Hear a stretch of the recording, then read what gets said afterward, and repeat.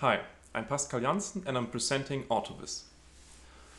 AutoVis is an analysis framework enabling the immersive and interactive analysis of in-vehicle interactions, passenger behavior and physiology, combined with a replication of the vehicle environment and study context.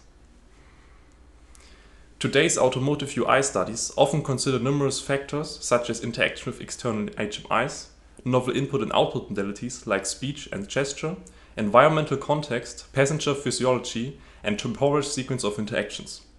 Consequently, practitioners gather large bodies of heterogeneous spatial temporal data of movements, interactions, audio and video recordings, making human-vehicle interaction analysis more complex. Prior work has shown two different approaches. Some works use the non-immersive approach, providing holistic overview of the data, enabling reproducible and flexible analysis. However, these either focus on a specific research topic such as gaze and touch interactions, or only focus on the manual driving and their visualizations are non-interactive. In contrast, immersive approaches provide visualizations in augmented or virtual reality. The immersion can be beneficial to understand spatial data and environmental context. However, immersive approaches currently do not support the automotive UI domain with its unique combination of a moving interaction space and a dynamic environment with numerous road users. Therefore, we present AutoVis. The core of AutoVis is the synchronized interplay of a desktop and VR view, leveraging the best of both worlds.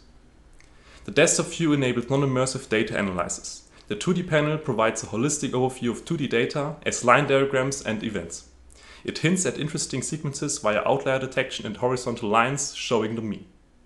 The 3D scene panel replicates the original study environment using a virtual ego vehicle, other road users, passenger behavior and environmental context. The timeline controls tool-wide playback of the audio 3D scene, video and audio. Additionally, analysts can select and annotate sections on the timeline. AutoVis considers 4 event types: interaction, emotion, driving and activity. These events highlight relevant sequences. For further examination of the data, the VR view enables immersive analysis.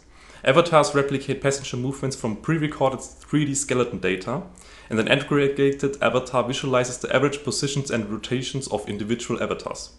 Trajectories visualize hand and head movements for a selected time frame. In addition, in-vehicle gaze and touch heatmaps provide an overview of interactions with interior surfaces. Environment gaze and pointing heatmaps accurately map the replicated 3D meshes of buildings and other road users.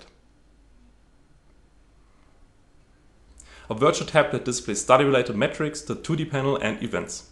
Analysts can quickly navigate through the scene via camera switches and a timeline.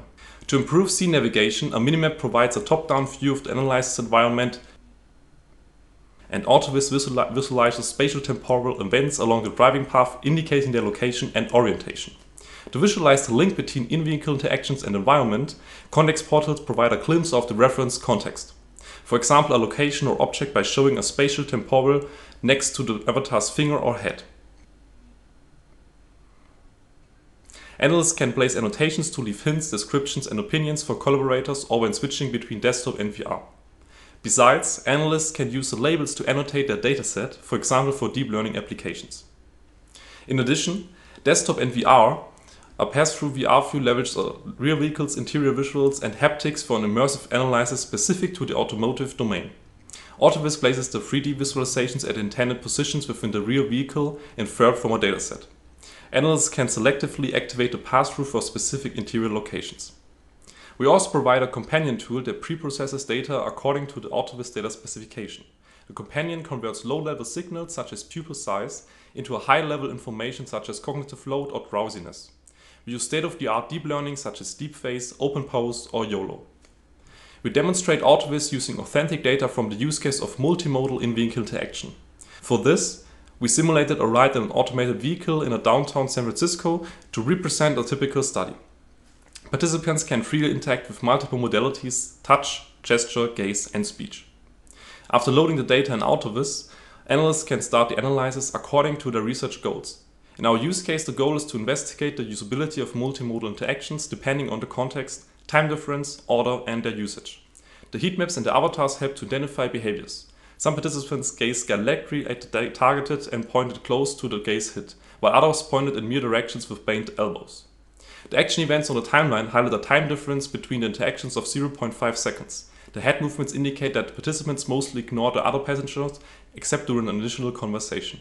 In addition, the heat maps show a widespread pattern indicating that participants likely were curious about an unfamiliar setting and explored the interior by looking around and touching it.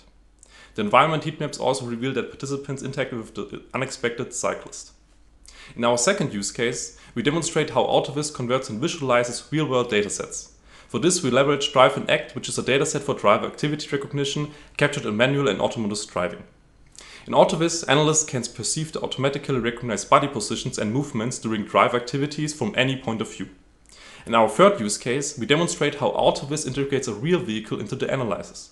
For this, we recorded an exemplary dataset in a BMW to analyze the novel UI concept for an air conditioning control specific to the driver's seat from the driver's point of view using pass-through VR. The analysts discovered that participants primarily interacted with the center console instead of the door where the novel UI was located. Besides, they found a mismatch between the door button layout of the real vehicle and the simulator vehicle used in the study. To evaluate AutoVis, we conducted heuristic walkthroughs according to Olsen within these use cases. Our use cases demonstrated that AutoVis meets most heuristics. However, some heuristics are not met. AutoVis currently does not fully empower novices, as navigating an automotive dataset in VR can be overwhelming. Besides, scalability is not met yet, as visualizations may overlap with increasing dataset size, number of objects, for example in pedestrian crowds or traffic jams. During implementation, we also gathered some insights. The visualizations supposed to enhance collaboration could occlude the visualizations of individual users.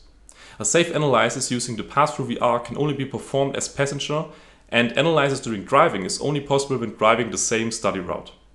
Besides, imperfect real-world data may result in limited or missing visualizations. In addition, automatic inferences in the pre-processing could be erroneous and cause misinterpretations by users.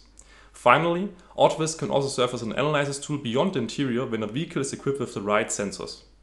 With AutoVis, we aim to facilitate analysis of human-vehicle interaction. For more details, see our paper and the open source code available on our demo website.